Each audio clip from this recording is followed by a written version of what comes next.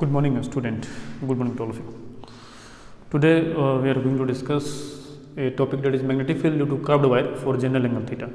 Okay. Before it, we have discussed already that what is the magnitude of magnetic field if the wire is in the shape of circle, and what is the magnitude of magnetic field if the wire is in the shape of semicircle, and what is the magnitude of magnetic field if the wire is in the shape of quadrant. Today we will discuss if the wire is in makes an angle theta. For general angle theta, suppose this one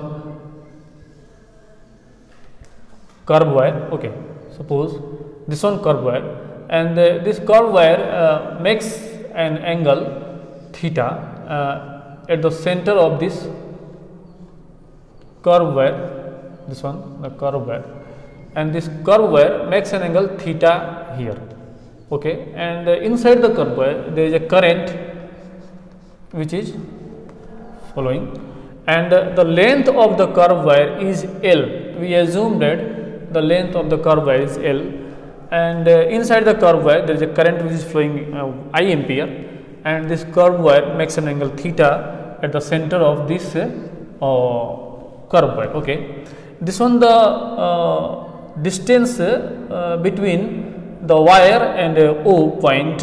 That is, we assume that A, that is the radius of this sector. The curved wire forms a sector, so we say that this one the radius of the A. For the sake of simplicity, we use here Biot-Savart law to find the magnitude of magnetic field due to this curved wire at a point O. Okay, what is Biot-Savart law? Let us see here. Suppose this one a wire. Okay, suppose this one a wire, and inside the wire there is a current which I is flowing, and then we cut an element dl. And at the center of the element dl, this one the elemental current having the direction is same as in the direction of electric current, and we take a point P, and the distance between the dl and P is r, and this is the position vector r.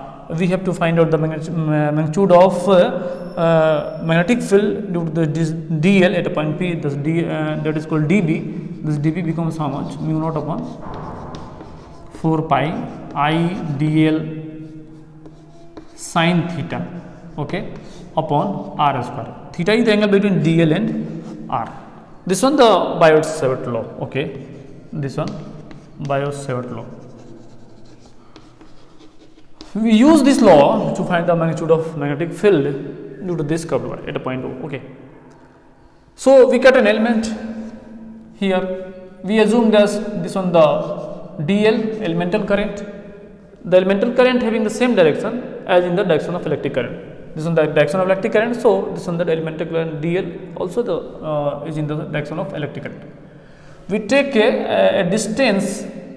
We take a distance. This distance is called a, because this one radius should be same as with the distance between the dl and point P is r. So this distance dl and point O is A here, okay, and here we see that the theta becomes 90 degree, because here the theta is nothing but it is the angle between the dl vector and r vector. This one the theta is angle between dl and r vector, so this one the 90 degree theta, because this one the dl and this one the r, that is equal to A. So theta is here, we can write theta is equal to 90 degree. Okay, we use the formula of Biot-Savart law, then dB becomes how much? The dB, that is equal to mu naught upon 4 pi I dl sin 90 upon A square, because A, that is the distance between point P and dl, here A is the distance between dl and O. So we write here A because of the distances here r, but here A, so we put A.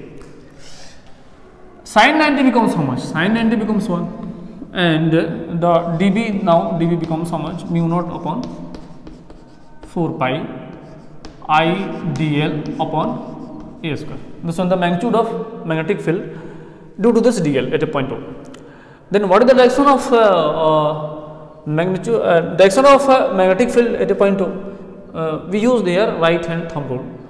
We put our thumb in the direction of electric current, and the 4 curling fingers will give the direction of magnetic field at a point O. We see that the 4 curling fingers, if we put the direction of you thumb in the direction of electric current, then your 4 curling fingers will give the direction of magnetic field, which is inward here at a point O, inward. So we write here inward. Inward. If you cut so many elements having a length dl, then we see that the magnitude of magnetic field due to this dl also inward. We put our thumb in the direction of electric current, this one the direction of electric current, then here also the magnetic field will be inward, always inward. So we can integrate this equation because of the same direction throughout the whole curve. The direction of the magnetic field will be same direction, so we can integrate it. Our integration is for sector. Okay, our integration is here for sector. Then here the dB becomes B, and mu naught upon 4 pi I upon A square will be come out, because I is constant inside, the current is constant, and A is the radius, so also will come out because this one is also a constant, and the remaining portion will becomes dl. Okay, and we assume that the length of this arc is L, so our integration only for dl, and after integration we see that the B becomes how much, mu naught upon 4 pi I upon A square, and this one L. Integration of dl becomes L. Okay. If you know, then there is a concept that the arc is equal to the angle is equal to, okay, here the angle is equal to, we know that angle is equal to the arc upon radius, arc upon radius. Okay, so here angle is theta, and the length of arc we assume that L, and the radius is A. Okay, then from L is equal to A theta, so we can write here the L is equal to A theta. From here we can write the L is equal to A theta. We use this L equal to A theta here, then we find that the magnitude of B becomes how much, mu naught upon 4 pi I upon A square into, in place of L we put A theta. Okay, A theta, we put A theta. Okay, the A will be cancelled out, and the magnitude of B becomes how much, the magnitude of B becomes mu naught upon 4 pi, okay, I theta upon I. Okay, I theta upon A. This one the magnitude of magnetic field due to this arc.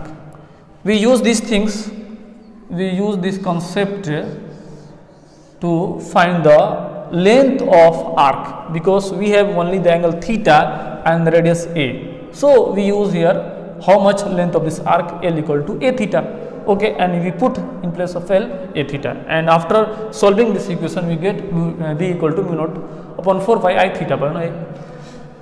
We rearrange this equation and write mu naught upon 2 I upon A. Okay, mu naught upon 2 I upon A, and here 2 pi will be there because 2 here, so we can write 2 to the 4 pi. Okay, and I upon A, then here theta. Okay, we know that this one the magnitude of magnetic field due to the circular wire, this one circular wire, this one the magnitude of magnetic field due to the circular wire, and if you multiply theta by 2 pi, then we get a general equation for the curved wire which makes an angle theta. Okay, if one asking to you that how can you find the magnitude of magnetic field due to unitary method, let us see the unitary method. Okay, there is a method, unitary method. Okay, unitary method. Okay, we know that we have already discussed that for the current which is in the form of circle, if the wire is in the form of circular and there is a current inside the circle and having a radius a, then the magnitude of a magnetic field due to circular wire sorry, mu naught upon 2 I upon a. This one the magnitude of magnetic field due to the circle. And we know that for 2 pi, the circle makes angle 2 pi here. So in 2 pi the B becomes how much? Mu naught upon 2 I upon a for 2 pi, because the circle makes an angle 2 pi. For 1, how much the B becomes? Mu naught upon 2 I upon a, and the 2 pi will be go downside in denominator, it becomes like that. For angle theta, this one we use for general angle theta. For angle theta, then how much? Here the B becomes mu naught upon 2 I upon a, and the theta will be multiply and becomes theta upon 2 pi. We see here the magnitude of magnetic field by using the Bayes-Surratt law and by using the unitary method is same.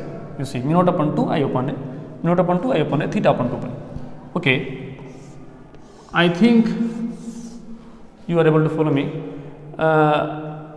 And the direction of magnetic field is inwards, because the integration becomes inwards. Okay, so you can write here the direction is inward.